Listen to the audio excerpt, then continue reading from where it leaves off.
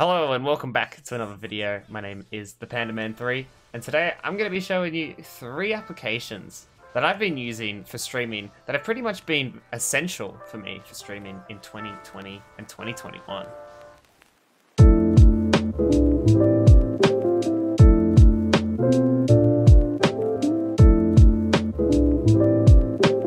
The first application we're going to check out today is called Snapcam.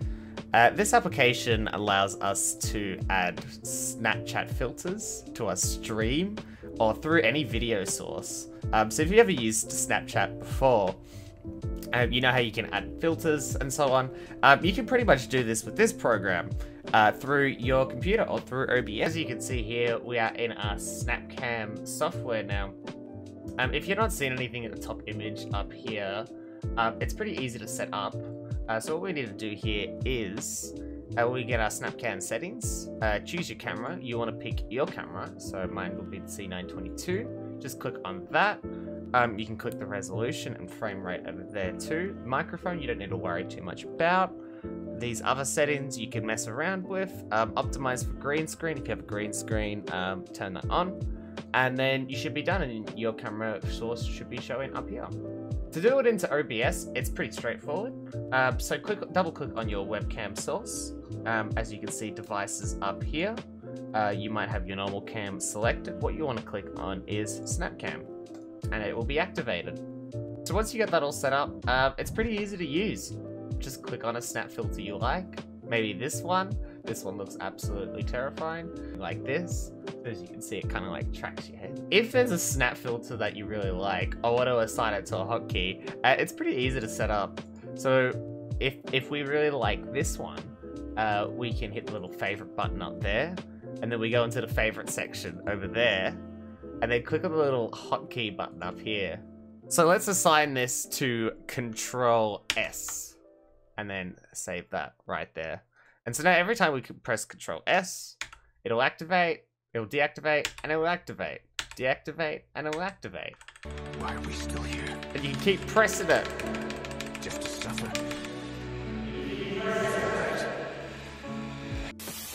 So the next application we're going to be checking out is called Streamlabs Chatbot. Now I feel like Streamlabs has kind of forgotten about this program as it hasn't been updated in a while. But the reason why I like using Streamlabs Chatbot is there's a lot more customization you can do with the chatbot. We can just run through some of the features it has. You can do a few things with this. So in this section, you have a bunch of your commands, as you do. Over here, you have your timers. So timed commands, they'll play automatically after a certain time. Over here, you have a bunch of quotes that you can add to your stream, giveaways, sound commands to your stream. As you can see, I've got way too many. You can even add song requests, which aren't too relevant anymore. DMCA, oof. You can add a queue, so if people want to join a game that you're playing, you can add a queue for people to wait in, so you can invite them in. We also have counters in here as well. You can see a bunch of your users. Mini games, there's a bunch of point mini games here that you have as well, where your viewers can earn points for playing these mini games against each other or with each other. Now, this is the event list. This is where it kind of gets interesting now. So the event list kind of works out the way where, like, if someone will come into the stream for the first time in that stream, a sound will automatically play. So I like to call it like an entrance sound. So someone will come into the stream, say hey, and a sound will play automatically, or a command. You can pretty much customize it to whatever you want. I usually like to allow people to make these with their channel points. So if they earn enough channel points, they could redeem one of these, so every time they come in, they get their little entrance sound. Mod tools as well. Here you can customize a bunch of mods. So as you can see here, I have link protection on. So if someone puts a link, it'll delete the message automatically. Notifications.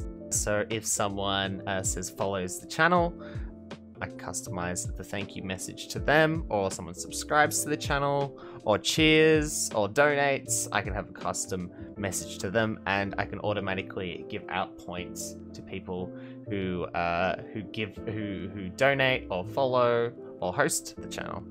So scripts, this is where it kind of gets a little bit interesting.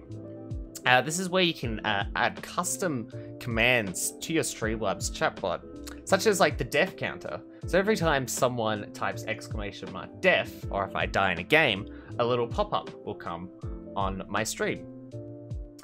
I also have a caster overlay, which means if someone says raids my channel and we give them a shout out, their name, their channel will pop up on my screen so everyone can see. Here we have the first command, which is personally one of my favorite commands.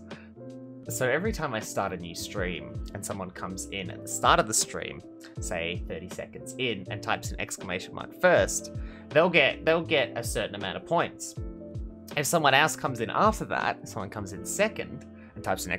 first, they'll get second place, so they'll earn a certain amount of points. So we could go through all these other scripts I have here, but we'll be here all day. But here I'm just demonstrating like all the possibilities that you can do with the scripts and stuff. The scripts are pretty easy to access. You could pretty much just go to the Streamlabs Chatbot website and find a bunch of scripts there and download them onto Streamlabs, and there you go. The final application we're going to be checking out today is called Leonboard.